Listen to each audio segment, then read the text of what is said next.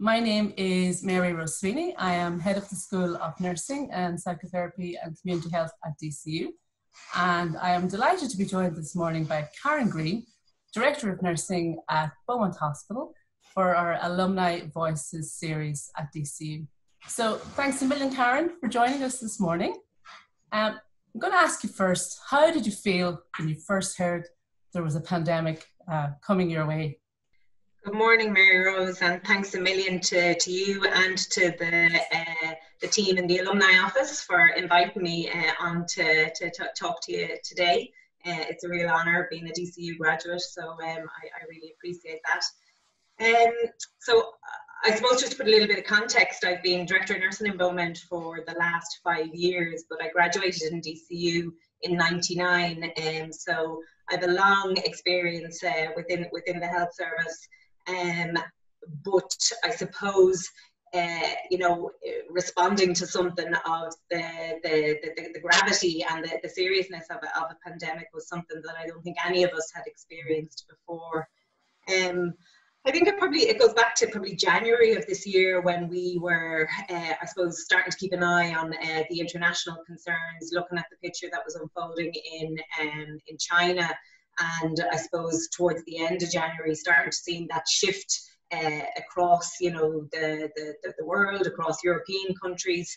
And I think it was the nervousness for us here, where I suppose number one, our proximity to the airport with a lot of international travel that was still happening. Certainly we would, be at risk of having to provide a response should there be a passenger or a flight that would come in that there would be concerns on. So I was very aware of it from January onwards, as was everyone, globally. But I think being within the healthcare sector in particular, I suppose we had that nervousness about the unfolding picture, and I think very quickly we got into preparatory mode to make sure that we would be in a position to provide as good a response as we could. I think one of the things, I suppose, as the weeks went on, I had a trip planned to New York. And it's years and years since I've been to New York. I was so excited about this trip. And I went on the trip because I suppose international travel was permitted still at the time. But it was actually only when I arrived in New York that all of the travel restrictions changed. I had literally landed, and the governor of New York closed down the state. All of the shops, the restaurants, all of the restrictions started kicking in. So I think for me, that was very palpable and visible, and at that point I made plans to come home straight away. And I really had a sense that I needed to return to work. I wanted to be here with my team, with my colleagues that I've worked with for so long, and it didn't feel right to be away at that stage anymore. So that was the moment it sank in that it was coming for our shores. Yeah, so presumably then there was lots of preparation and things you had to start doing to get ready. So what were the main kind of things you had to roll out at that point in preparation? I think, I suppose, being in a level 4 hospital and, one of the main hospitals in the city, I think you always take comfort that we have very good controls in place all of the times for, in terms of infection control measures. So you would certainly have a comfort in that. I'd also, I suppose, having been in a leadership position for the previous 5 years, I have a real kind of confidence in my team. I have a confidence, I suppose, in our staff, both our nursing staff, our healthcare assistants, but also all of the clinical and non-clinical staff. I know them very well, and we know their capabilities. So there was a real comfort in that as well. However, I think we were all keeping an eye on the media, and I suppose it was very upsetting and really concerning to see the picture unfolding. I think particular for our Italian colleagues. And I think healthcare is it's a global network, but it's also a small network, and we all have, I suppose, international colleagues that we would liaise with. We're part of different professional networks. So I think it was very it was upsetting to see the picture that was unfolding there. So whilst you have really good control measures in place, you certainly get into preparation mode, you have great confidence in your team and the abilities and experience of different types of, I suppose, emergency kind of responses in the past. I think certainly that picture that was unfolding in Italy was something that we knew, I suppose, we hadn't experienced before, and really needed to get into a different mode of response looking at that. Mm-hmm. So what were the practical things you did in preparation for its arrival at Beaumont? Yeah, I suppose the practical things were, I suppose, looking at what you had at your disposal, looking at your workforce first and foremost. So we certainly knew that we would need additionality in our workforce, and we knew that we would need, I suppose, a certain level of upskilling, particularly around critical care and respiratory, type clinical scenarios.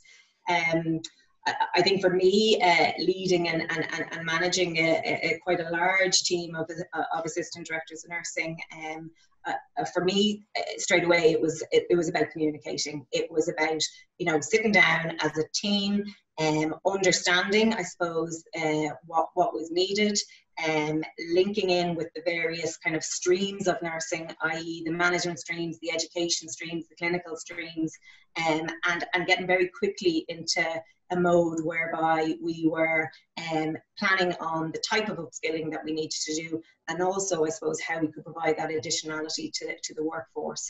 And I think, I suppose, being in a level 4 hospital, having such a large workforce at your disposal, we also had the opportunity where people who don't traditionally maybe operate within clinical roles currently, due to various kind of career changes along the way, we were able to pull them back a little bit. And I think I was also somewhat taken kind of by surprise at the amount of offers we got from people, staff who had previously worked in Beaumont, staff who had gone to industry and wanted to return, I suppose, in support of their colleagues, but also in response to the public health emergency that had unfolded. Albeit, I suppose, international travel stopped, and we're very heavily dependent on overseas recruitment, so I knew that wouldn't be an opportunity for us to expand and provide that additionality that we needed. But actually, I suppose locally and within the staff that had worked here before, we certainly had a lot of people who were willing to go that extra mile and to come on board for the period of time that it was required. It's amazing, isn't it? And were there logistical things that had to be done as well? So was there lots of movement of different spaces and areas across the hospital? Yeah, so I think very much, I suppose, from a hospital response perspective, there was obviously a very high level steering group with all of the various specialties and clinical and non-clinical departments represented at them. But then I think on a more local kind of clinical level, we had, I suppose, clinical huddles in a socially distant manner, whereby I suppose you were really trying to design and very quickly get into a mode whereby you were planning, I suppose, what we would have deemed COVID and non-COVID pathways. So ultimately, you're trying to provide this, emergency response within the hospital, but also recognise that you are a hospital that has national and regional specialties, and there's some activity that just has to continue and is not going to go away despite the level of the emergency we were having to respond to. So I think, part of the logistics were looking at what was essential, what was not going to go away, and what were the type of patients that we needed to be able to care for in as high a standard as we possibly could, but also planning and preparing for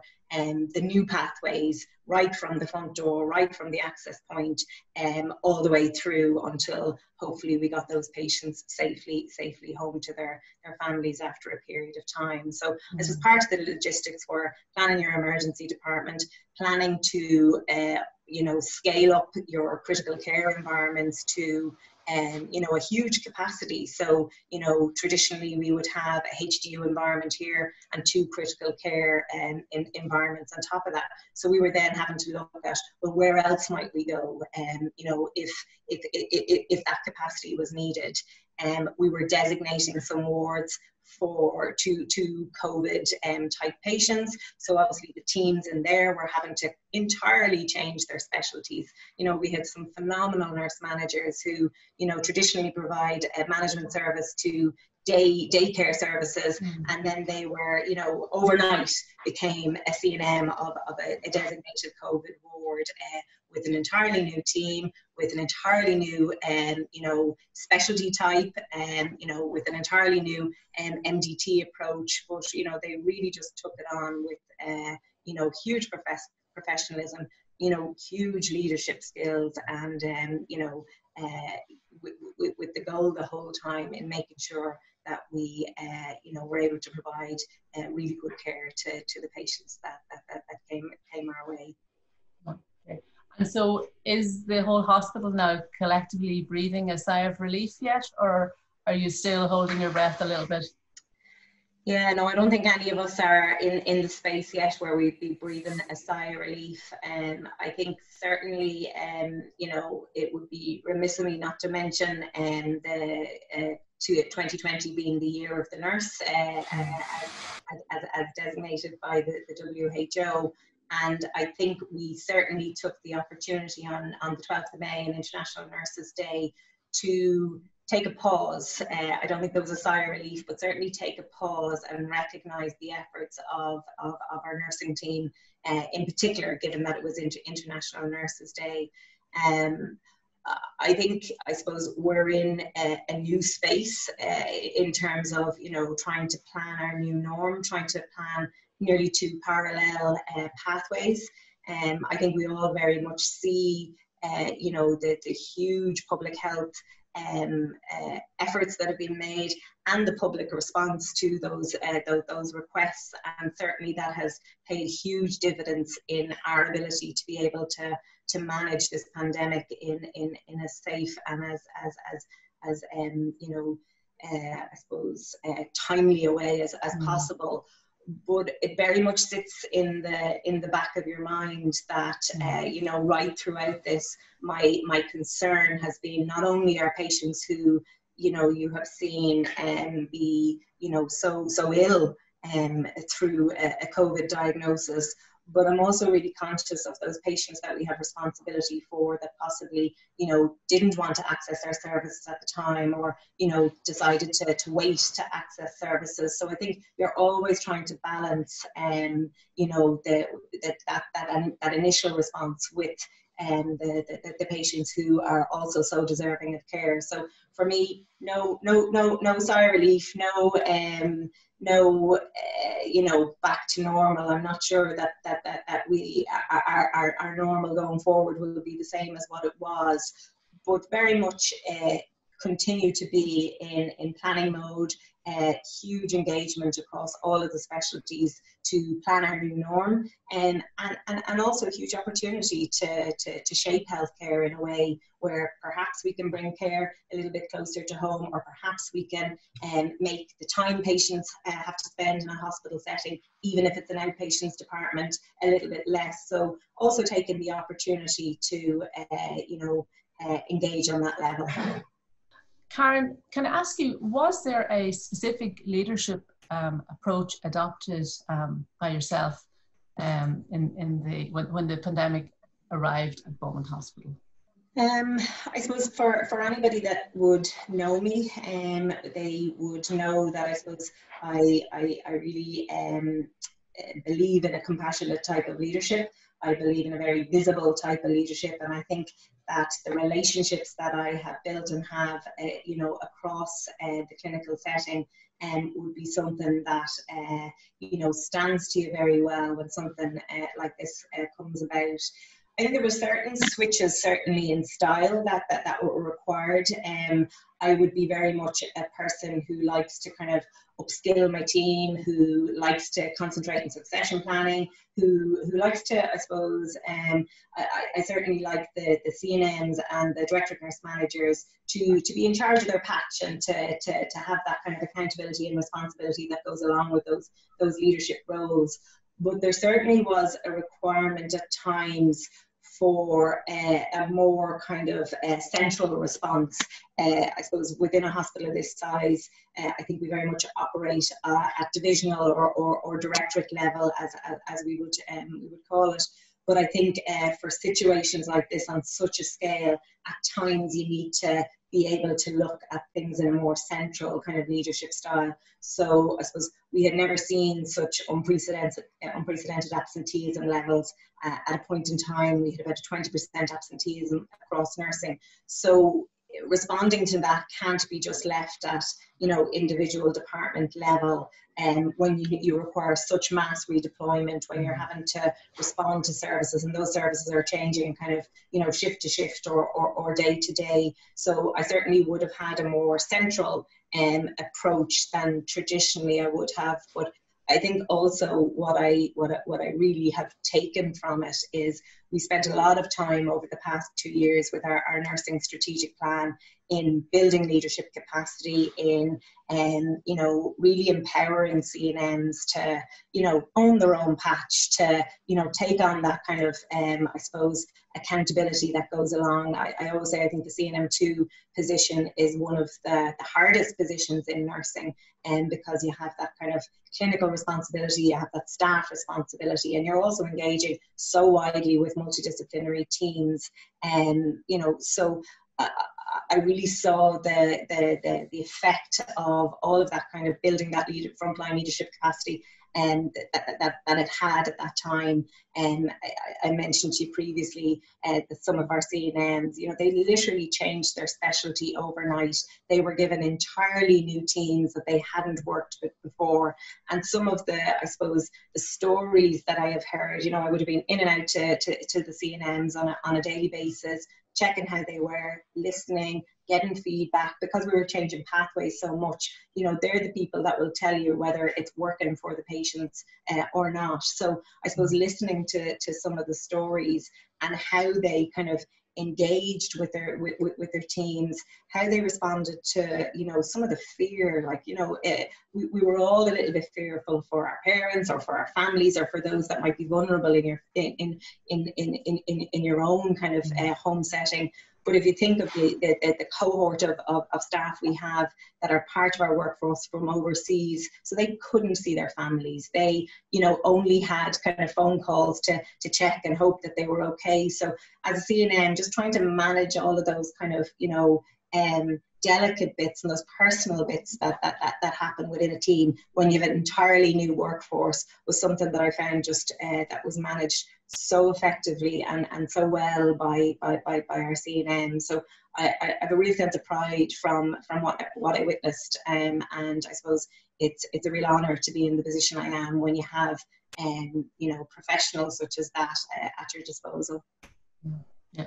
Karen, the student nurses from DCU were, of course, fighting the pandemic on the front line as well.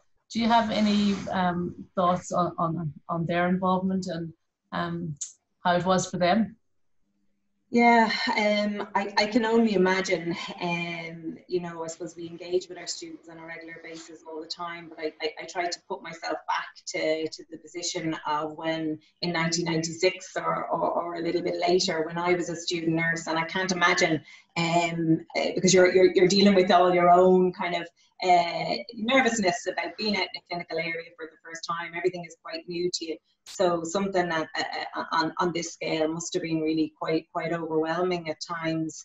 I think we're really fortunate with the supports that we have and the structures that we have in place for all of our staff, but particularly for our students.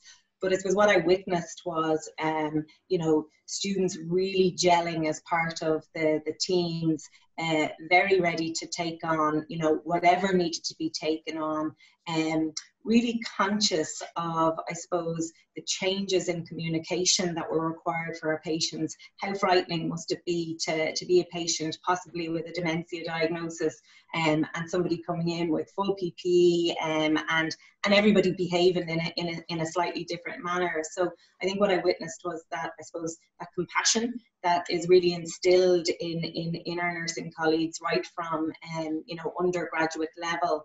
And I think, you know, going forward, what I would hope that the undergraduates would have witnessed is the ability of nursing as a profession to be able to respond at really high speed, to be able to adapt to whatever the healthcare context is that faces us, and actually be able to, the ability to be able to work in new ways, work in, I suppose, new environments, but all the time keeping, you know, that kind of compassion, that kind of, you know, sense of the impact that these changes have on the patient, and always being the forefront of that kind of advocacy role for patients.